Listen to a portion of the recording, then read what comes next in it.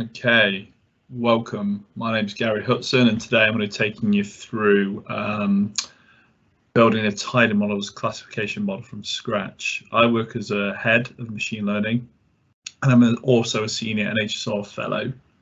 So before I continue with the webinar this afternoon, I'm going to let you know about existing opportunities to get involved in the NHS-R community.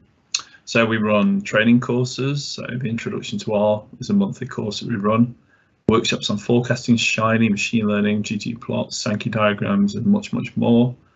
Webinars. We've obviously got the annual conference that's just concluded. Solutions. So these are aimed at solving real life NHS problems or making the life easier for NHS analysts.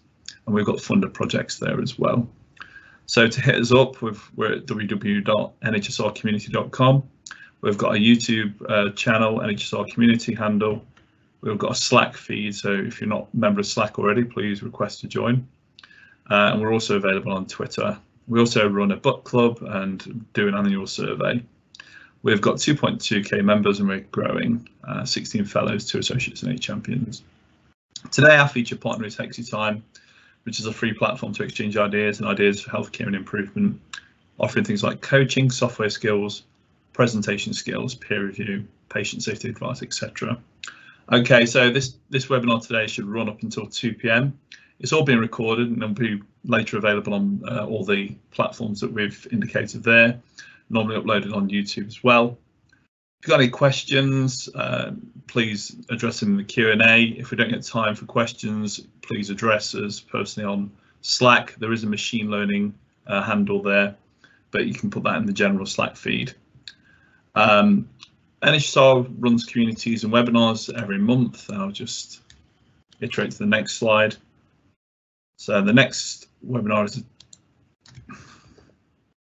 our upcoming events, or there's one coming up in February. But yeah, let me launch into the presentation. So today we're going to build a TidyModels classification model from scratch.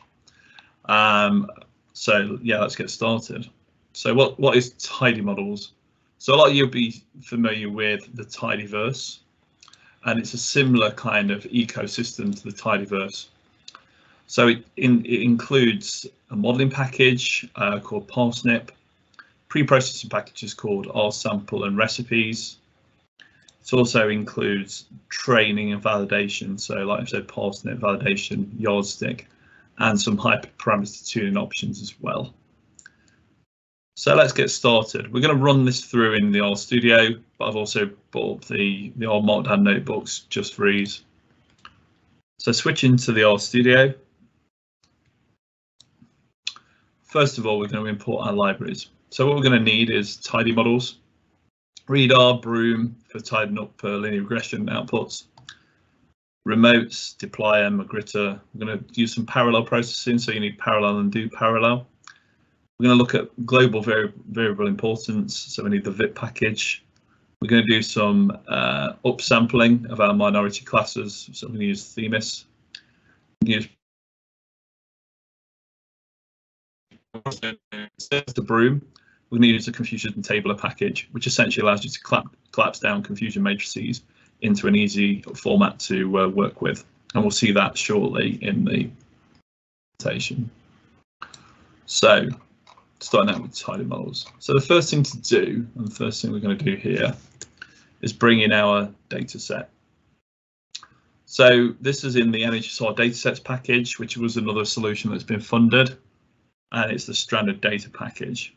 So first of all, we're going to set the names of all the columns, and I'm going to add I'm going to mutate the stranded classification label because we're going to want to predict on this later on. And then just going to simply pre-processing, I'm going to drop the NAs. You can do some NA imputation methods there, but for the sake of clarity, I'm just dropping them for now. So reviewing what the data looks like, this is a very simple and synthetically generated data set based off a common inpatient problem of trying to address whether a patient's going to be a long waiter or not on the first day of their inpatient stay. This has some simple fields like the stranded label, what the age of the patient is upon admission, care home, whether they've been referred from there, if they're medically safe, HCOP, if they need any HCOP access, if they've got any previous care in the last 12 months, the admission date and their frailty description. So things like if they've got frailty problems, etc. Okay. So we've got the head of the data frame, we've got the data loaded into our environment.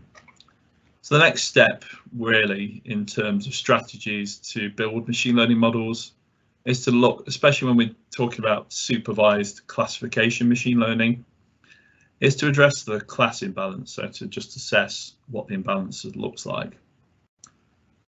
So if I look at the table, you can see that predominantly, and this is what you'd expect, and this would be true to your real life data, you've probably got about 70% of patients that are not stranded or not long waiters in your data set, and it probably is much greater than this. Again, this is a synthetic generated example. So then we've got like 0.3, so 34% of our patients, 35% have stranded labels. So as we saw before, a stranded label is the stranded class, whether they're stranded or not stranded. This falls into a set of algorithms called binary classification. So you can see that in proportions using the prop table function, and you can see that just in pure volume terms as well, just by indexing how many of them are not stranded versus stranded. The next step is I always find it useful to observe the data structures. So here I'm going to format the admission date using asDate, the asDate function in base.R. I'm going to then say get me the column names, and I'm going to use dplyr to select if the stranded patient is a factor. So if the data set contains factors, if it contains numeric values, or if it contains characters. So I've got a printout here, and it shows you, the types of characters and factors, etc. So it's printed out my factors, my numbers, my characters. This is best observed actually if we go back to the presentation here. So you can see that actually it's printed out. The factor is a stranded class, the numbers or age, the number fields of the age, whether it's care or referral, they're just kind of flags, and a frailty description. Okay. I'm going to go back into R. So the next step with machine learning is common, and this is called a training and testing split, or training and validation split, is to split your data. So you've got a proportion of the data to train the model on, and a proportion. So here I'm using the proportion 75% for training, 25% reserved just to evaluate how well the model fits. So here we're going to use one of the TidyModels packages called rsample. So we're going to do an initial split on our stranded patient data, and we're going to set the rsample to the training, so the training data set, what we want to reserve for training, and rsample testing, what we want to reserve for the testing. And that figures out that I need 75% for my training and 25% for my testing. Okay, so we've got that. We've got that stranded data all there, and it's ready to go. It's been split into a train and test set. So as you can see, we've got out of the 699 observations records, we've got 524 for the training set and 175 to test the algorithm on. Typically, if you look at the literature, good splitting ratios are about 70% up to 80%. Anything more than that, you start to get lower gains on the training, because you've not got enough to evaluate. So it's hard to evaluate the data in real life. Again, this is more of an art than a science in terms of the proportions that you choose, but there is those limits that 70% to 80% are good values to choose. So the next step is to create our first recipe. So there's a package called recipes. So if I open this in a new tab, which contains a whole lot of steps for preparing your machine learning models. And I like this because it allows you to do it in very much a procedural way. So things like imputing, like we said, imputing the missing data, doing some kind of transformation on the data, making it discrete, doing dummy variable and encoding, looking at interactions for probably linear models, normalization, etc. There's a whole heap, and I've linked that in the supporting markdown here. So jumping back into it, so what I'm going to do with this data now is I'm going to create my first recipe. So that comes from the TidyModels package. So the proper namespace is TidyModels recipe. So we're going to use our stranded class label, and we're going to train it on everything else in the dataset, because there'll be your predictor variables versus your outcome variable, or your dependent versus your independent variables. So this essentially says just take everything else bar the stranded class in that data. We use the training data set that we previously created. Okay, so I'm using my gritter to pipe through here. And the next step is to generate some features out of the admit date. So the features, I want the day of the week to be generated and the month to be generated, and that'll be a numeric representation of the day of the week and the month. Then I'm going to, in the next step, because I've generated features off those, I don't want to get some multicollinearity issues in my model, so I'm going to remove the admit date.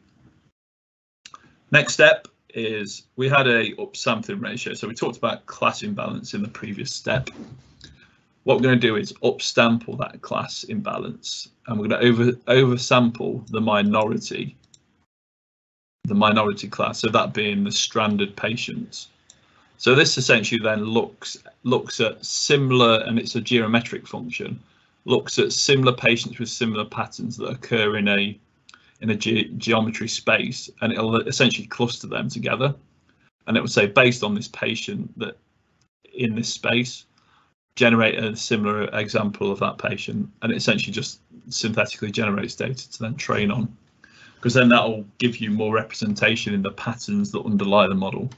And this is helpful sometimes if you've got a little class imbalance in your data set. If it's a massive class imbalance, then you probably need to go back to data sampling and thinking about how you can split the data out, or essentially just better sampling or querying methods.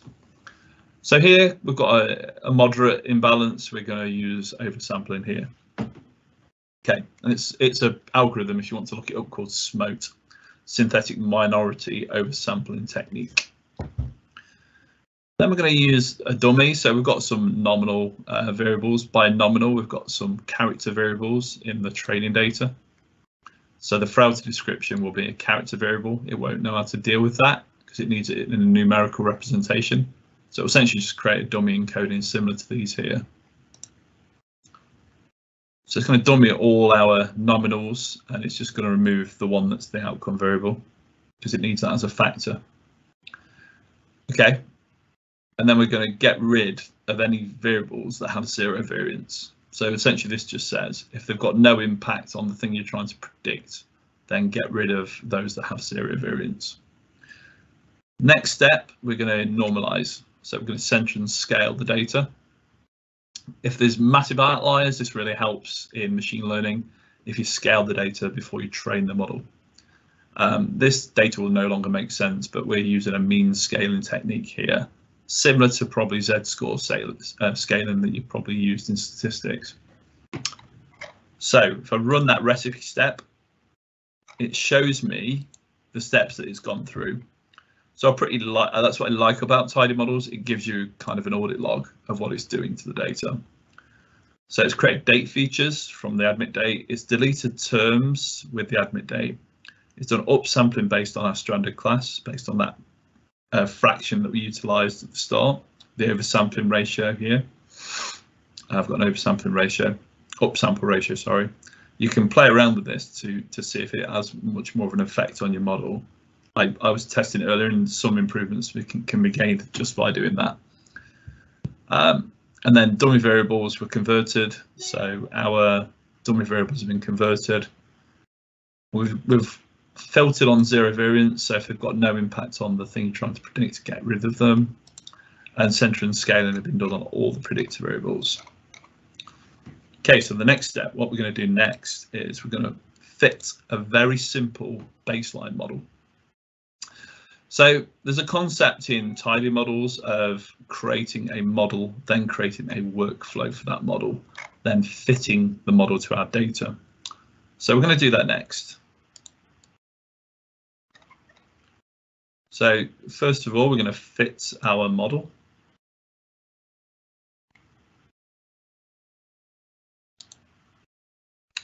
So it says that we've fitted our parsnip logistic regression model. And similar to the recipes guidance in TidyModels, there's a whole set of these models, albeit not as many as the kind of cousin package called caret. They're still building it out. It's still being developed as we speak. But yeah, it's definitely growing. So I'm going to create a basic logistic regression model because this can be used for classification using the sigmoidal curve to look where the observations fall on the 0 and 1 y index. I did a bit more explanation of this in the advanced modeling webinar, so please check that out.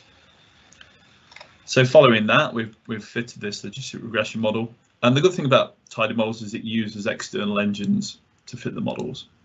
So it will use the GLM package to fit that model, which is a separate package to TidyModels.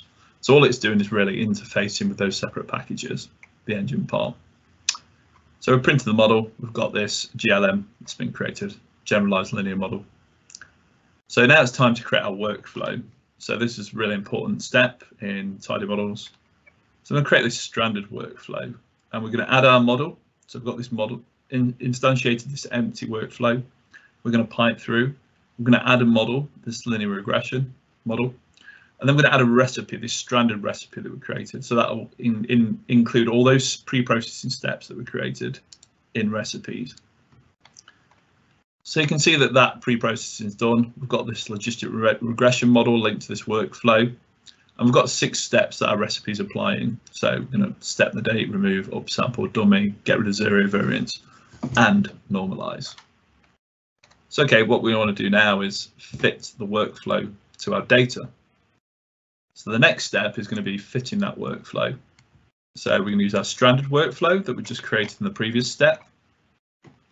And then we're going to fit the data to our train data in the training test split that we did previously. This should fire off. That was a pretty quick model fitting routine because we're not doing any what's called hyperparameter tuning at this stage. So now we're going to extract the fitted data. So the term to use here, and this is a recent TidyModels improvement. It used to be pull underscore workflow underscore fit. Now it's extract underscore fit underscore parsnip. So the other term has been deprecated. And then we're going to use broom to tidy that up. And this works only with linear regression models. So it then shows you the essentially associative p-value, the t-stat, the standard error, and the estimate, coefficient estimate. And we can use that then in potentially a linear model. So if you know how to construct a logistic regression equation, this could just be then built into a database, or you could chain it as part of your pipeline. But it's a very simple baseline model, and I'm not sure how well it will perform. I've also included a way to just look at the significance. So this is using the p-value. You could use the t-stat and do a t-stat to t-test to see where it falls. But I'm using the p-value for now. And we're going to use a plot to pull out significance. And we're going to use plot the year. So I've not got many variables in this synthetic data set that are actually significant. So really, at this step, you'd probably go back to the drawing board and think about how you gather your data, how you gather the variables in the model. And again, I'll just put a massive disclaimer here. This is synthetically generated data, so take it with a pinch of salt. So what we're going to do now, we've created this recipe, we've created this workflow, we've fitted our logistic regression model, our GLM. What we're going to want to do now is make predictions. Okay, so we're going to make the class prediction, so predicting what class we think it belongs to. So you need to use the base predict method, which works with all carets, MLR3, TidyModels, machine learning packages. and all statistical packages as well, is essentially what we call an S3 generic. Okay, so we're going to then use the stranded fit that we've already built here, which is a list of fit items. We're going to then just say pass in, when we did this, the train test split, the test data, so we can validate how accurate our model is at classifying. And the same thing for the probabilities. So we're going to want to expose the probabilities of it being stranded or a long wait patient versus not stranded or not a long waiter, however you want to term that in the semantics. So we've got this stranded fit and we've got this test data, and all you need to include extra is the type equals to probability, and that'll expose the probabilities for you. Last thing I'm going to do is bind the predictions together in a data frame. So I'm using the class pred and the probability prediction, and I'm going to set the names of whatever I want them to be called. So logistic regression class, logistic regression not stranded prob, and you can call them whatever you want using the set names base function. And then we're going to use the strand pred. We're going to bind the test data onto the predictions that we just made. So if I print all that out, we should have the tail of our LL predictions. And if you looked at the stranded preds, you'd have that bound onto the original test data as well, with stranded preds. If I looked at that, that would be the original test data. And at the end, you'd have these predictions here. Okay. So that's a way to say how accurate our model is. So we know the label, we know what class it belongs to, and then we can see what class it's predicted. And that's essentially what we're going to do next. So the next step is what I call step 8, and all these steps are included. All these steps are included in the supporting Markdown notebook. We're going to use a rock plot. So we're going to generate a rock curve. And we'll use the auto plot function. And I've got a lot of variability in this data, but it seems to bottom out around about 72%. If you're not very good at reading rock curves, which I struggle with sometimes, what you can do is use the caret package. So the caret package is still my default go-to for the confusion matrix function, which is one of the most useful functions in caret, as well as all the cool modeling stuff. So we're going to use that stranded prediction data frame that we created earlier. Yeah, this stranded predict there, stranded preds with the test data. I'm going to use that. And I'm going to say, okay, what's my what we call ground truth label? So the stranded class, so what we know it actually is, and the testing data set, and what the model's predicted. So we're going to see what the disparity is between what we know and what has been predicted. Okay, so we're getting pretty good accuracy here. The sensitivity and the specificity based on the logistic regression model are really very good. We've got a few misclassifications, but nothing too much to sweat about. So actually that model in itself is a good baseline. A way to visualize this, so I'm going to bring in the ConfusionTableR package, which is available on CRAN, is to generate this only works with binary classifications. So a lot of the tasks you'll do in the NHS will be binary classifications. I built over 90 plus machine learning models for healthcare for different trusts, because I used to work cross trust in one of my roles. So I know that a lot of the times you want to do something that's a bit more complicated. It's normally a binary classification task that you set. And this will allow you to visualize those binary class. Sorry, this has been scrunched up a bit in the markdown. I think there's some compression happening. But when you get the JPEG, it produces this, and it gives you the sensitivity of model, so how well it is at predicting whether the patient's been stranded. And the other end, the specificity, how well it's predicted that the patient not being stranded. These might also be called precision and recall estimates as well. You might be used to if you used things like scikit-learn, etc. So if I wanted then to save this information, I'm going to flick back again. So that's the ConfusionTableR package. If you want to use it then, so this comes in a list format. I'll show you the problem. So the confusion matrix we just built comes in a list. So what we're going to want to do is collapse that down to record level. So if I look at that, this is an individual list item, these are individual list items, and this bit's individual list item as well. So what this package does is essentially like Broom, it just tidies it up. So I'm going to use the binary class confusion matrix. I'm going to set my train labels to the class that we know it was in the so the truth label, sorry, the class that we know it is in the test data. So stranded preds is the stranded class, and what the predicted class is there as well. So we're going to essentially say, similar to this one up here, what we know versus what we've predicted. And as you can see, this then exports it out into a tibble. So it will give the prediction, so whether it's not stranded, and the reference being not stranded. Then the predicted stranded, these are your false positives, and then reference not stranded, and it will show you all those statistics, and that will show you the accuracy, kappa, so how well the model will potentially perform with future data. Not looking too good.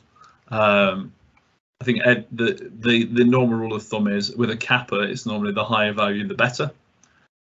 And accuracy lower, so your error limits, your 95% confidence interval around that accuracy statistic. And then sensitivity, so how well it is at predicting whether a patient can be stranded, and specificity, apologies, I always get my tongue wrapped around that one. How balanced it is at predicting those that are not stranded. And then you've got this balanced accuracy, so it shows you overall over the sensitivity and specificity how balanced your model accuracy is. And with a 0.78, it's not doing too bad already. Okay, so this was originally composed in two tutorials, but it's a good way of then serializing the model out. So what we're going to do next is we're going to serialize our model data into a stranded data RDA. So a way to store all the data that's in this environment currently. So that's been saved. We've got this updated on the 15th of December at 1:27. And I'm going to load it back in. Okay. So you'd probably do this, and I'll talk to you about why you do that in a second. In machine learning land, you'd have a training script, and everything above here would be your training script. And then you'd have a production script. So you'd want to pick up what's been saved, normally just a saved model. You'd pre-process the data in the same way, and then you'd make predictions on production level data. I did a session on this at one of our informals, but I'll link you to some interesting YouTube watching that I've done previously. So that's our baseline model. So one of the improvement methods would be to fit a model that's probably better at picking up the patterns, so a more complicated model. Do something called hyperparameter tuning, do resampling of the data, so the way that you sample the training and validation data matters. Another approach is actually go back and work with domain experts to understand what the business problem is and what variables will be useful at that point that you're trying to predict. And this normally improves your model performance more so than lots of fancy ML techniques. So the first one we'll talk about. So previously we did some training and testing, splitting. What we're going to do now is improve the model with resampling, use the rsample package. So what this does is it takes a training data set and it will take a test fold, but it does this how many times you specify. So it's called k-fold, but how many k's you then choose will be how many iterations it does. So each time it'll take a different training and test set, as this diagram visualizes, and that's the equation for it. So, and I've just noticed that, let me just correct that. Okay. So as it shows, the folds take a sample of the training set and each randomly selected fold acts as the test sample, as we've seen there. So here we're going to use, and this is the rsample package as well. We're going to use the v-fold CV, and I don't know why they called it V because it's actually k-fold, so that's a weird thing in TidyModels. So I call it k-fold cross-validation. And we're going to use 10 folds, so you can see there are 10 iterations. We're going to just implement what we've seen here. We're going to use the previous workflow that we created, so we don't have to then create the workflow again, just for ease of time, really. And then the important part here, as you can see, it's taking a bit longer to spin, is the fit resamples function, because essentially what this is going to do is resample it 10 times. And if we looked at that fit resample, you'd see the splits that it's made. So for each 10 times, it'll talk to you about which fold the splits are. And essentially, the way that we're going to do this is if you've got 10 different accuracy and ROC metrics, it's more representative of how that model actually will perform in the wild. That's what I call it. Okay, so we've got these resampled, and then when you're going to use the tune package, a really cool package, we're going to collect these metrics. I'm going to print out these collected metrics as well. So you can see we've got about 76.32% accuracy in terms of a mean score. So it's taken all those 10 resamples in here. This is probably a better way to do it, to visualize it. It's taken these 10 samples, and the mean estimate of those 10 samples is this, with this standard error.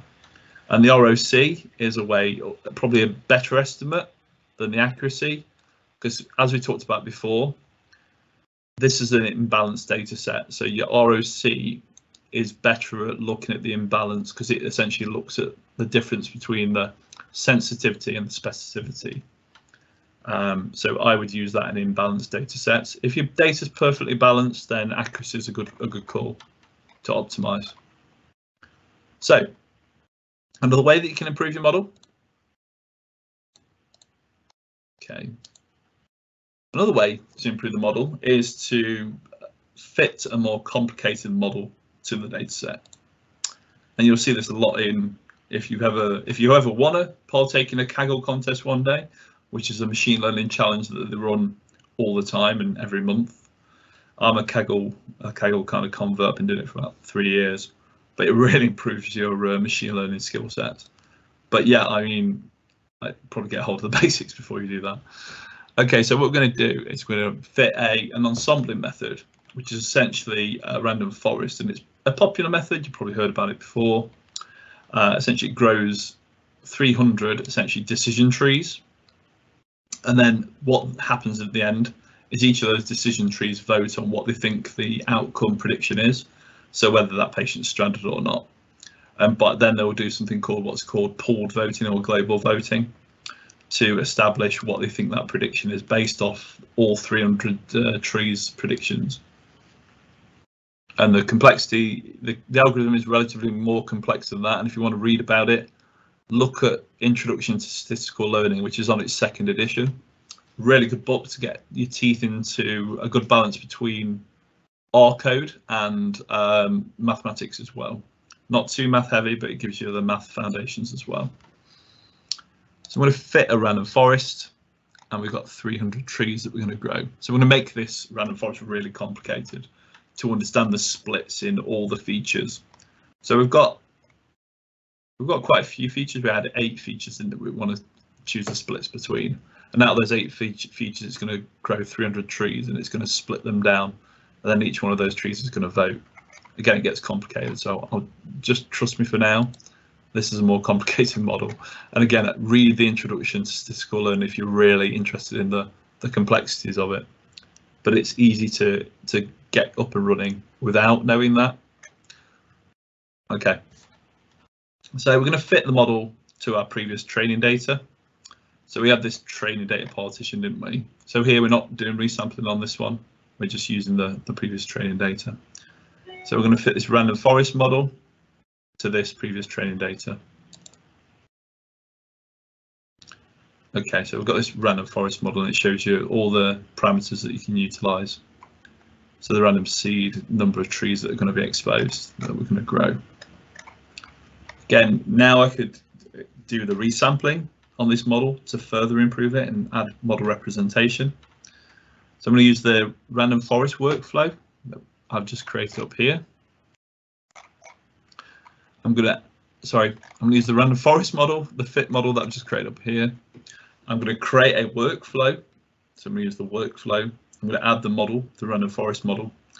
I'm going to add a formula to it. So the dependent variable is the stranded class, or the thing I'm trying to predict, and all the other variables. I'm going to set a random seed. So I've not explained this until now, but this is essentially so when you run this notebook, your results are reproducible to mine. going to fit the random forest. So we're going to use the random forest workflow, just create up here.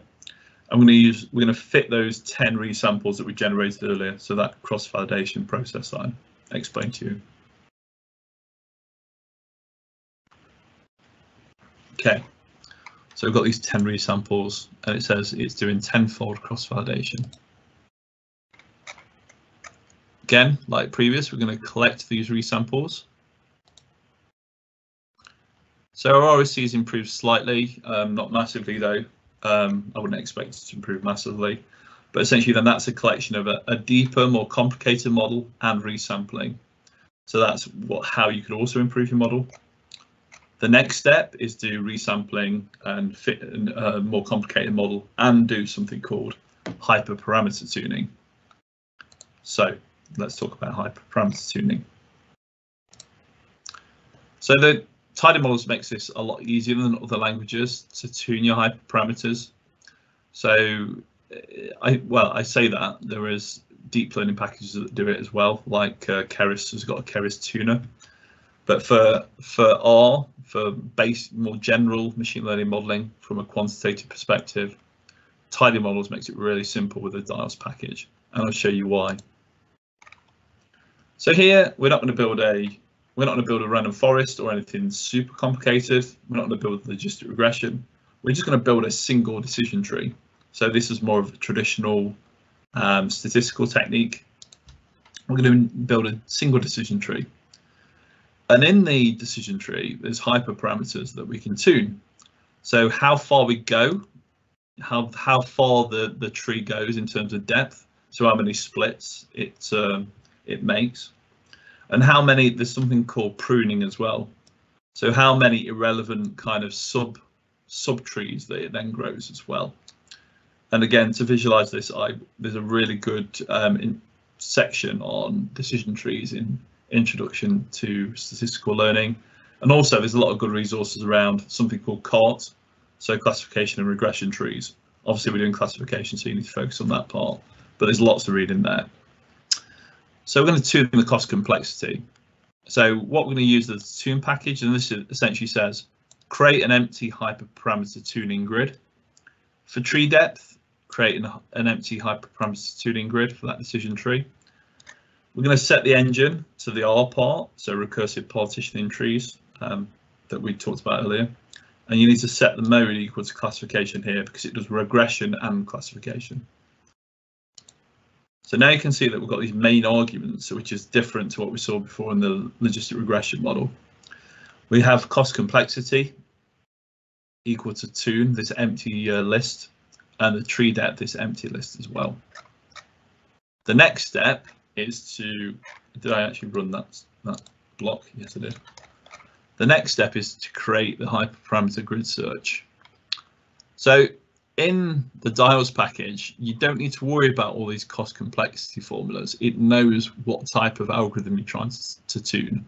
So if it's a linear model, then it'll have a certain set of values that you can tune. In a tree-based model, which is what this one, it's going to come up with recommendations for the cost complexity and the tree depth. And you can take it to 10 levels, but you can go even further if you want to make it even more complicated. So it'll essentially try every combination of these as hyperparameters and loop around and keep training the model with these parameters. For model speed and training time, let's keep it to 10. So you can see that this has created this grid for me. Yeah, we've only got a tree depth of 2 and these various cost complexity parameters in scientific notation. Okay, let's say I wanted to increase that. I'm going to get more options in terms of the models that are created if I do that. But for time, you could play around with this option later on when you look at the workbooks. For time, I'm going to keep it at 10. Obviously, some of the models now we're going to start to need parallel processing. So we're going to use the parallel detect cores. So it will look on your machine and look how many CPUs you've got available. And it's going to print all that, and we're going to then create a cluster in memory and assign all those cores to that cluster. And we're going to register this cluster in memory. So essentially all you need to know is it's a way to optimize your training time of your model. and it'll always look for it'll always reserve one core CPU. If you delete this part here, you'll find that your workstation probably locks up. So it's important to keep that in. And with a GPU, you will have more than that you can work with. So we're going to create the model workflow now, as we've done previously. We're going to use our tree workflow. We're going to use the workflow parameter. We're going to pipe through. We're going to add the model that we've created with the hyperparameters. We called it tune tree. Okay. We're going to add the formula of the stranded class and everything else that we want to predict. We're going to then use the workflow that we just created here. And we're going to use it with a tune grid. So we're going to use the resamples as the 10-fold, so the 10k-fold cross-validation resampling that we specified. And our grid is going to be that grid of values that we specified here. So essentially it's going to go and train the model on every different combination and permutation of these values. Okay. So if I create that, you can see that my model's starting to whir a little bit. My CPU will go around. So why that's happening, we'll go to this part of the process, why it trains. So we've created the model workflow, and each of these is indicated in each sub-step. So I'll show you what you need to do in the markdown. To visualize the tuning process, I've created a little routine here, a little ggplot. That essentially looks at the accuracy and ROC trade-off between the cost complexity, so the hyperparameters we're looking at, and the tree depth, which are the two main ones on the decision tree. And we're going to save this out, so we use ggsave to the hyperparameters. If you don't fancy reading what this means, I kind of know what it means. You want to look at the best accuracy, but the trade-off between the cost complexity as well. Tune provides you a very handy little function. So you can use the tree predicted tuned function that we created, so whatever your model's called. And we're going to use the tune to show the best rock AUC. So it will show you all the best rock AUCs, so area under the curves, to evaluate. And then it's a simple process of then in the next step, getting the best tree. So we're going to use, I think my model's done retraining. No, it's still going. So why we do that? It's going to select the best tree, so the rock ROC. And you can see from this set of parameters here, it'll pick the best cost complexity and the best tree depth for you. So now we're going to use this best tree, or these best hyperparameters, to make predictions on our testing set. So the final workflow we're going to utilize is that tree workflow that we created. And we're going to use the finalize_workflow method of the best tree. So this essentially just says select that best tree, and then what is the final workflow that we're then going to fit onto our training data with. So you do the hyperparameter tuning as a step before you then fit the last final candidate model on your data. So then we're going to make a prediction against the finalized tree, and I think, no, it's still going. I think it's probably the network. It did it quicker than this earlier. Oops. We're going to predict the best tree. So while that whirs away, well, hopefully it finishes soon. I'm just going to explain what this means. So the final tree is predicted. We've got the final workflow. I'm going to use the parsnip fit function on our training data. And then you can print the final tree prediction. So you can see what's happened. We've got our formula, the model that's been passed through is the decision tree. We are predicting on our stranded class. And the model has got this many observations in the training set. And then if you want to look at the nodes and how it's split it out, you can see that it's actually split on not stranded first, then previous periods of care in the last 12 months is less than 1.5. And then for not stranded, it's higher than that. And then you can essentially just build these into if-else statements into an algorithm if you really wanted to. But if you chain the pipeline, it does it for you. We had a use case where we essentially trained the decision tree and built all these splits into a BI tool or a data warehouse, and just kept retraining the model every month to make sure that the splits were still valid Again, I'd probably advocate putting in this as part of your pipeline, but decision trees aren't at the cutting edge of machine learning anymore. You're going to be working more with your random forests. You're going to be training your logistic regressions. And the last example here is working with what I call a Kaggle beating algorithm called XGBoost for improving your predictions further. So the next step in the process is to use the VIP package to visualize our global variable importance. So we're going to plot our final tree predictions. So remember, we selected the best hyperparameters. We're going to plot those final tree predictions. We're going to extract the fit in parsnip, and we're going to use the VIP package and pass the aesthetics whatever color you want to style that as, and theme minimal. And as you can see, the most important variable that we've got is whether the patient's been an inpatient in the last 12 months. Admit date's still there, and the age of the patient as well. We're going to save our variable importance plot. And one thing to note is there are other methods for variable importance. We've talked about global variable importance, but there are local variable importance. So if you want to look at the estimate patient by patient, you'd use a package called Lime, or you'd use Shapley values. I've got an example of Shapley values and how you interpret them on Python on my website, and I'll link all this later on. But essentially how you do it in Python is there's a very similar package in R, but it shows you that you can actually, for a patient 488, you can see what the impact of each one of the variables is on that patient. So that's another thing that I didn't get time to build into the tool because it's already jam-packed. Okay, that's now built anyway, so we can do the remaining steps here. So that was the visualization of the plot. This is plucking out the best predictions from our hyperparameter tuning. We need to select the final tree. I'm going to finalize that workflow. I'm going to print that workflow. We're going to make a prediction on the final tree.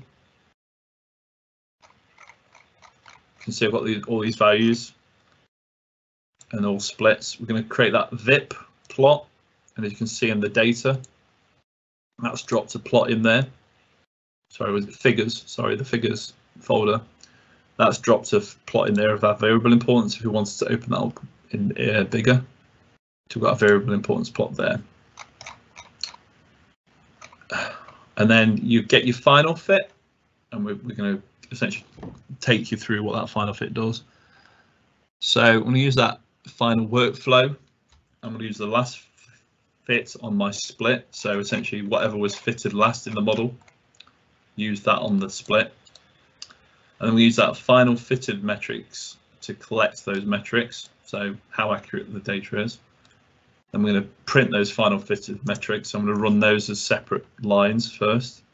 You can see actually that even with hyperparameter tuning on that decision tree, it's not beating the random forest in terms of ROC or accuracy.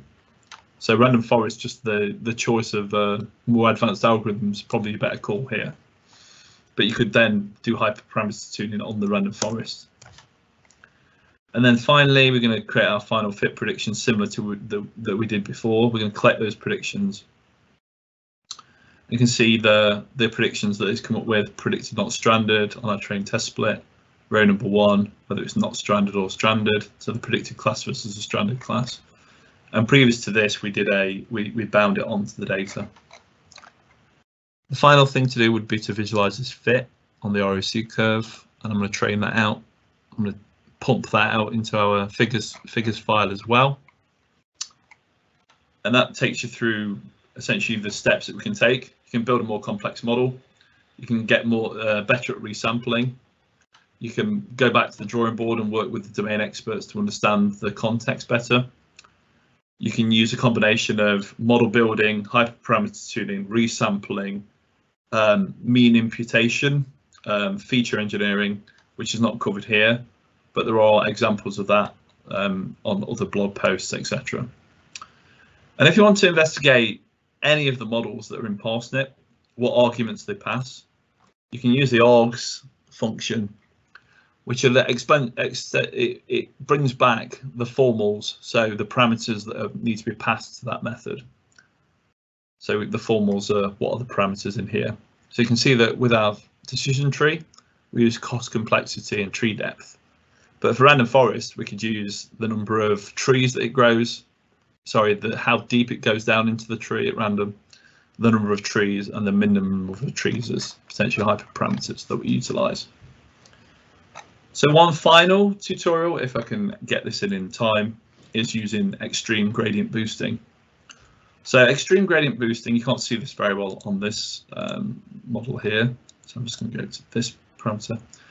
So extreme gradient boosting is a really advanced technique. So essentially it will take an instance of a training set and it will look then at which data has been misclassified. And then what it will do again is at random, it will say from those misclassifications, start improving on the errors. So from the wrong predictions, make another prediction on the model. Those wrong predictions, make another prediction on the model. From those wrong predictions, make another prediction on the model until essentially it's greedily predicted everything right. Trouble is with XGBoost, it's prone to overfitting, so you do need to do hyperparameter tuning on it as well, because it'll essentially just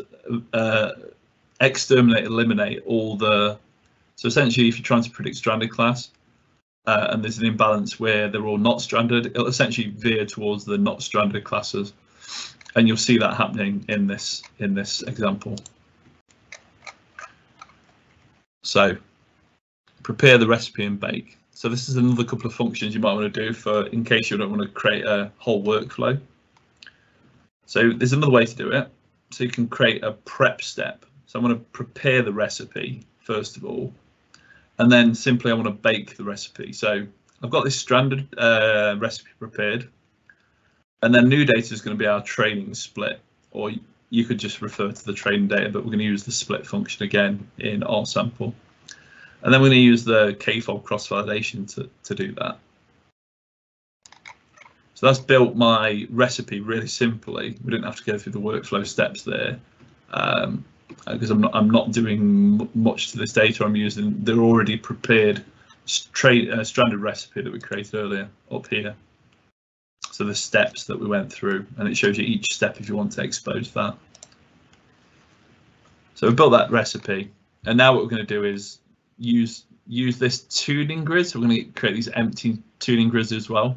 We're going to create 1,000 trees. We're going to set it to classification. We're going to boost that tree. We're going to use our tuning parameters as the minimum number of trees to grow, how deep the trees grow, the learning rate. So this is important, how much it learns around the errors from the previous iteration. So it uses something called gradient descent, and it'll be essentially error back propagation, so similar to neural networks if you've ever looked into that field. Again, gradient descent, there's a lot of good stuff online that will talk to you about that. I'd recommend visiting a guy called Josh Starmer, who does really interesting videos on this. So XGBoost, we're going to set that model up, and then finally we're going to specify our hyperparameters using the dials package again. So we're going to use the minimum number of trees that we want to tune, the tree depth, the learn rate, the loss reduction, the grid, and then after we've got all these set up, the next step would be to use dials to create a grid for maximum entropy. We're going to use the XGBoost parameters that we just specified here, and the size of the grid then tweaks how far down, how many parameters in that grid you want to generate. So this is an approach called, there's something called random tuning, random hyperparameter tuning, and grid tuning. This is a grid tuning approach. So essentially you can go through all these different combinations, these hyperparameters, there's lots that you can see. You can make it even deeper than that if you put 1,000. It will go through all permutations of each one of those. It's even struggling to create that grid. This will take an age to do. Let's say 100, I'll just reset that, let's stop it. Right, it's going to create that grid. So we've got this grid, and then it's going to send to the XGBoost model, essentially iterate the grid with all these different values. So we're going to create this, finally, this XGBoost workflow. We're going to set up the workflow. We're going to add a model that we previously created, XGBoost model, which is there. And then we're going to add a formula to the stranded class. I'm going to predict everything else. So that's set up my workflow. And then the final step is training this beast.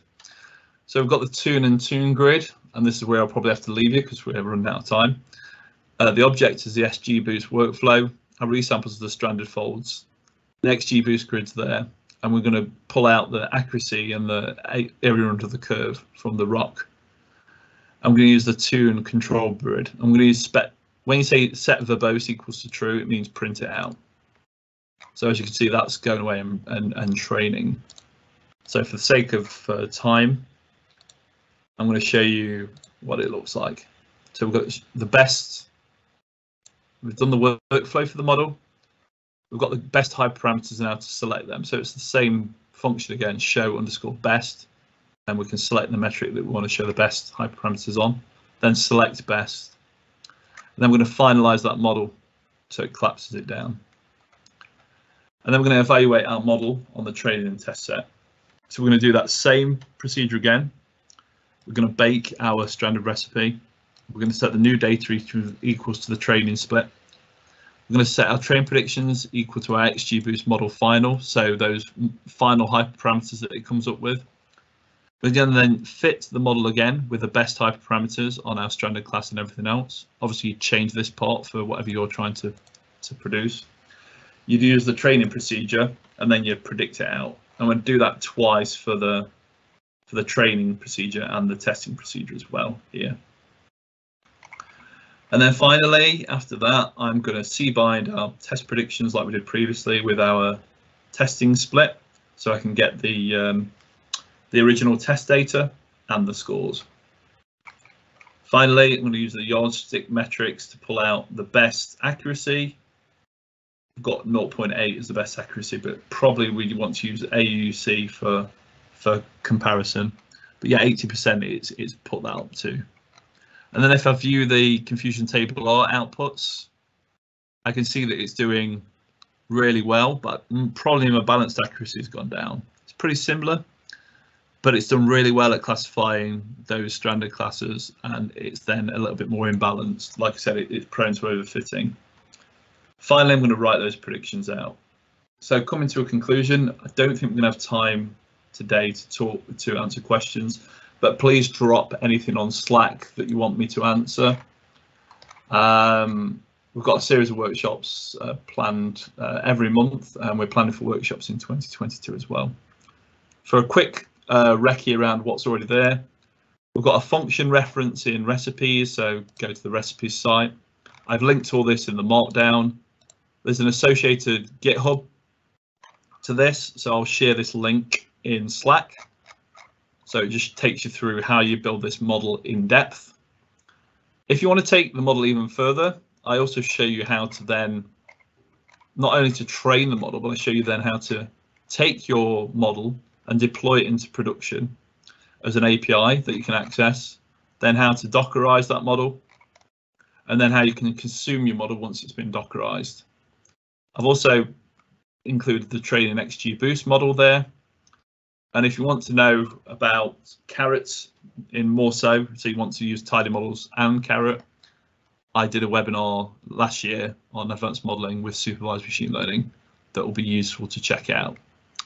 So yeah, if you've got any questions, fire them at, if you've got any issues that you're facing when running the notebooks, put it in issues.